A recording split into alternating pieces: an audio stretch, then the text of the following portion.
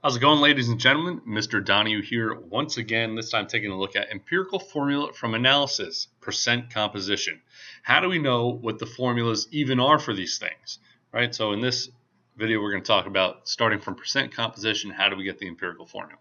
So our objective is essentially that, determine the empirical formula given the percent composition of the elements that make it up. So first off, what is an empirical formula? Well, the empirical formula shows the lowest whole number ratio for all of the elements in a compound. It isn't necessarily actually how many atoms of each element are in an actual molecule. It's just telling us the ratio of all the elements. So for example, molecular formula for glucose would be C6H12O6, but the simplest whole number ratio, what is the ratio between those elements? Well, the empirical formula of glucose is CH2O, because you can see, well, hey, C6H12O6 all are divisible by 6. So you divide each one of them by 6, and you get CH2O. And that is the empirical formula. Okay, so the first step in determining the molecular formula is determining the empirical formula. So if we got this unknown molecule and we're trying to figure out what its molecular formula is, first step is figure out the empirical formula, and then we can, from there, figure out the molecular formula. So how do we determine this empirical formula? I keep saying we're able to do it. How do we do it? Well, we can perform an experiment like combustion analysis where we will be able to determine the percent composition of a compound. So how much of each element is there? What's the percent of hydrogen? What is the percent of carbon? What is the percent of oxygen? We can get that data from experimentation. Then once we know that, we can determine the empirical formula. So basically how you do that is you assume you have a 100-gram sample, because then your percentages are now the grams of each element. And then you go, all right, well, now I know how many grams of each thing there are. Why don't I convert those grams into moles for each of those elements? Now I know how many moles of each thing I got. And then you got to divide by the lowest number of moles so that it becomes 1 and the rest are whole numbers. And that's your empirical formula, right? So the big idea is you start with the mass, and you go to moles by using that GFM. So you're going to use the gram formula mass for each of those elements. And you're going to get something like, all right, cool. Well, I'm finding that I got, 4 moles of X, and I only have 2 moles of Y. And then you go, all right, well, what would the whole mole ratio be? Well, if I got a 4 to 2, I simplify that. It's the same thing as saying it's a 2 to 1. So I really am saying that my empirical formula will be X2, Y. It could be X4, Y2, but we don't know that yet, right? So we're getting the empirical formula, the simplest whole number mole ratio. All right, so an example. A compound is found to contain 50.05% sulfur and 49.95% oxygen by weight. What is the empirical formula for this compound? So let's remember our steps. Assume we got 100 grams. The percentages become the grams, and then we got to convert grams to moles, and then divide by the smallest number. So let me show you how I set these up. I usually have a horizontal line for each element. So I'll go sulfur. I start here, and they tell me that I got 50.05%. Well, if I had 100 grams, the percent is the same thing. So I'm assuming 100 grams, so I got 50.05 grams of sulfur.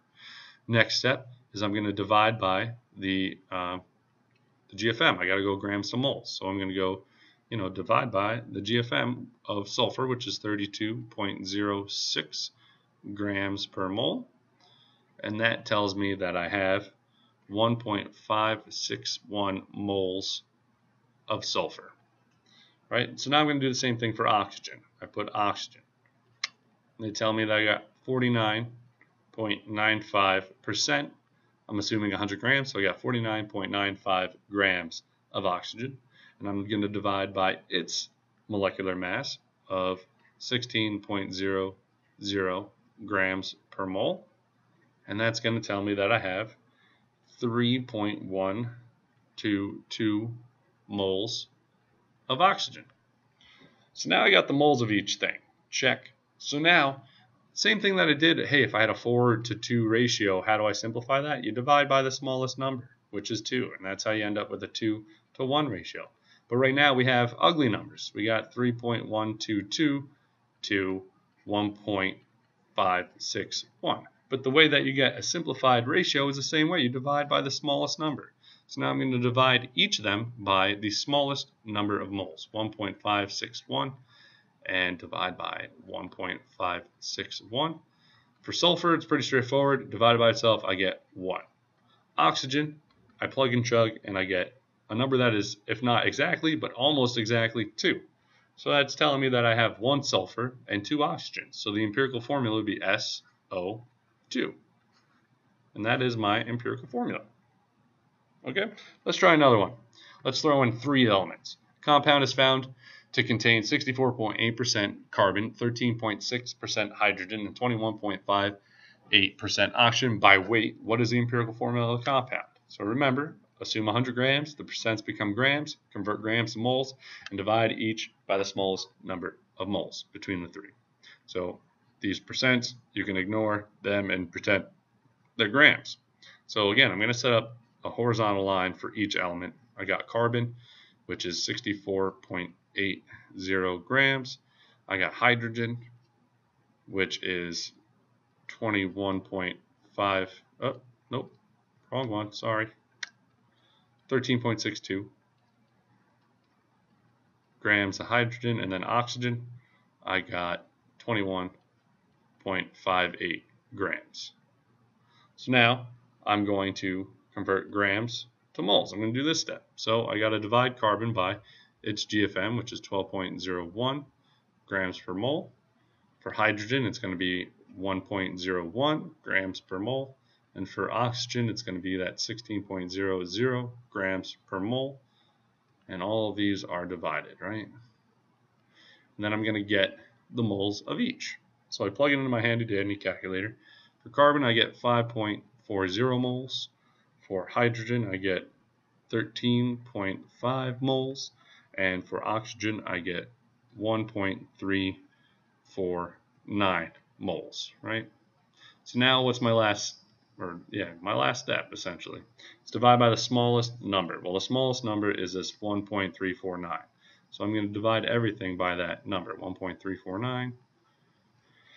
For that one, I get a number that's almost exactly 4. I divide by 1.349 for this one, and I get something that's almost exactly 10. And I divide by 1.349 for the last one, and I get 1. So it's saying, well, carbon, I have 4 of them. Hydrogens, I have 10 of them. And oxygens, I have 1 of them. And you don't have to write that 1, right? If I just put oxygen, I know there's 1. And that is my empirical formula. That's how you do that. That's all. So summarize. What are empirical formulas and why are they important? And how do you determine the empirical formula from the percent composition data? And that's it in a nutshell, right? So I hope you found that helpful, and I will see you in class. Goodbye.